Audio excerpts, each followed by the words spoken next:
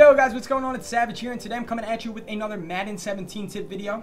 Very appreciative to how good my tip videos are doing on YouTube. They're some of my most viewed videos. I really do appreciate that. I also do have a gameplay coming out tonight, so if you guys wouldn't mind watching that when it comes out, I debut a new legend and a new quarterback for the squad. It's awesome. It's a great video, funny gameplay. I yell a lot. And if we could get this video to 50 likes tomorrow, I'll release another mini scheme for either offense or defense, whatever is most requested in the comments below. But here we go, guys. Coming at you with a very simple, easy defense. One of the best defenses in the game against most basic formations. I know a lot of people are not in the top tier Madden category of play, meaning you're not playing against top 100 people like me. I have literally only played against top 100 people since the game has come out. I'm actually 5th in the world on PS4 currently. So I've been playing against some pretty good guys. This is for you guys. This is a basic defense that you can run against your everyday opponents. You can use it against your friends. They'll be confused. They'll get really mad because it's one of the best coverages in the game. It's in the Buffalo Bills defense. And I am going to be coming out in the nickel 2-4-5, and the defense that we are going to be in is cover 3 Mabel. Cover 3 Mabel, as you can see, has a lot of variety of zones to offer you, and we are going to call that. And we are going to be running it against one of the most common used offensive formations, the split close in the Pittsburgh Steelers offense. And we're going to be going up against 3 plays, 2 pass plays, and 1 run play, and how to pretty much kill your opponent and destroy them and any sort of chance they thought they had. Yes, that is why I'm a savage. I like to make my opponent cry. But here we go, guys. First thing you're going to want to do before you even make a pre-play adjustment, you want to look at the field.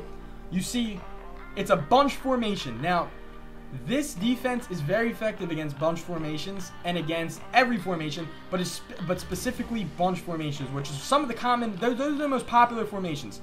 When you see a tight formation near the offensive line, near the line of scrimmage, they're not that far away. A normal offense, normally, that's not a tight formation, is usually something like this. You see how far everybody is? They're all spread out. The only person that's closest to the offensive line is the tight end. But when it's a bunch formation like this, this is a flood concept. A red flag should go up in your head. Okay, it's a flood concept. They're going to be running a play that is to the heavy side of the ball. The heavy side of the ball is clearly the right side. There's 3 pass catchers on that side. You have to then take account for the receivers on the side of the ball. There is a tight end in the flat, so there's no way this tight end is running any different route than a swing route to the right. So a low route that's under the line of scrimmage.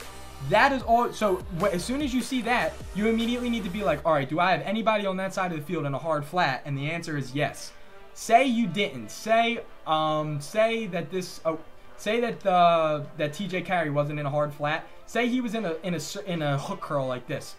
That route's going to be wide open, and they will be able to rat catch that for about 10 yards, which is a first down. So that's going to kill you. So if that's the case, let's just say that he is in a hook curl. You can do this thing called quick adjusting, which not many people know. Rather than switching all the way over here, moving this player and making your opponent realize, okay, he's doing something on that side of the ball, you can actually go to, this is who you're going to use her on this play, your middle linebacker. You can actually go and double-click triangle to pull up all of your defensive backs. So if you want to see your defensive backs on Xbox One, you double-tap Y. On PS4, you double-tap triangle.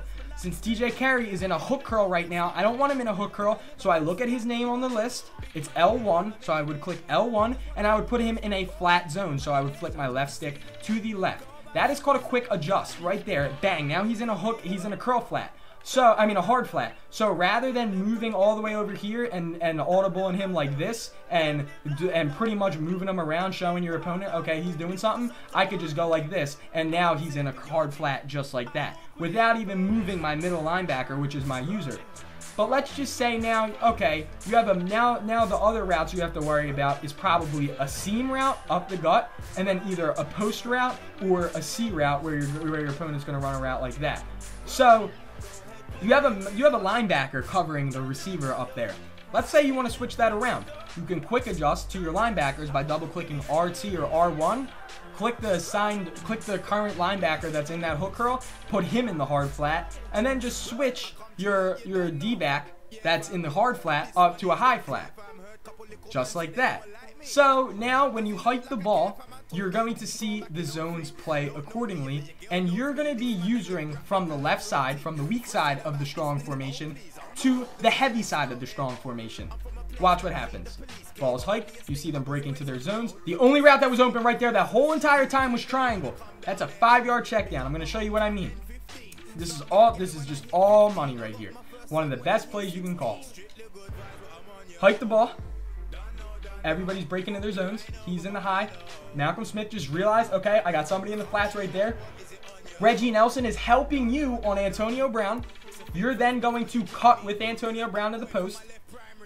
He's already getting ready for the C route. As you can see, TJ Carey is all the way over here. That route is going to break into his zone. So you see him breaking into the zone. That flat's covered. The only route that's open right now is D'Angelo Williams. Every other route is covered. Every route is covered with perfection.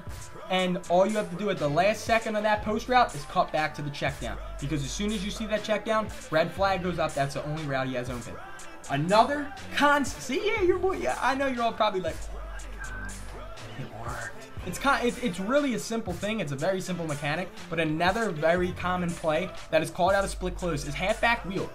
This is actually a seam beater. This is what the normal setup looks like. It looks like this. What people do is put circle on a streak, because the reason they're doing that is to take the cornerback on the right side and that strong safety up, leaving the post route get wide open. This is how you stop it. You're going to then, if you're playing an opponent and your opponent's going to beat you, you're going to want to put this, if he's spamming halfback wheel, put your free safety that's in this seam flat up here into a hard flat. Because what he's going to do is he's going to actually run down past Antonio Brown, mirroring Antonio Brown, and then playing D'Angelo Williams to the point where he then streaks out of the wheel. In reality, that your safety over here is going to then play D'Angelo Williams. You always want a baseline, by the way, guys. If I don't say that, just always remember baseline. That's the first thing you got to do. Then, another thing that you are going to then realize is, since that's going to be a post route, you're once again having Malcolm Smith have to play the receiver. You don't want that. So, like I said, you're going to want to quick adjust, put him in the flat, and then you're going to want to quick adjust to your cornerback and put him in the high flat. So then when the ball is hiked, your only concern is right there, is that square post route. I'm going to show you it one more time in the instant replay. I'm going to show you how there's absolutely no reads on the play. Reggie Nelson, as the ball's hiked, Reggie Nelson breaks down to the flats. Malcolm Smith broke down to the flats right there. TJ Carey's playing that post route beautifully. You have that high post route locked up, and the deep ball is now nowhere to be found. Getting right to the quarterback. Every route is locked up beautifully out of this defense. And now, if there's also a very good run play called halfback power out in this formation, you're just going to baseline and then crash your D-line to the strong side. The strong side is the heavier side with the most people on it. When the ball is hiked, all of the linemen, instead, the lineman's job, when it's just a straight-on thing, is to push and allow you to get up through the gap. If you're then crashing to the right, the linemen cannot push straight. They have to go like this, creating holes. They create holes in the gaps. So when you baseline and crash, you are now telling your D-line, okay, you are going to pull the O-line so our linebackers can crash through the gaps. So, oh, I actually just called the pass play, my bad. I'm going to show you what I mean now.